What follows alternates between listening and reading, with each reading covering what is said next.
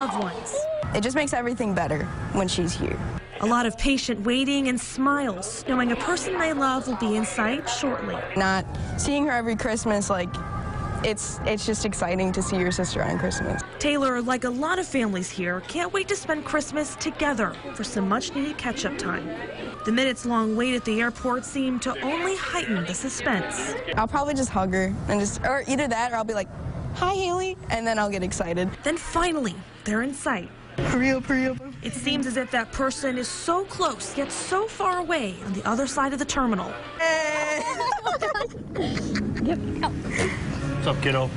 Merry Christmas. Bye. Until they finally reunite and feel complete, only to have one more ride down the escalator.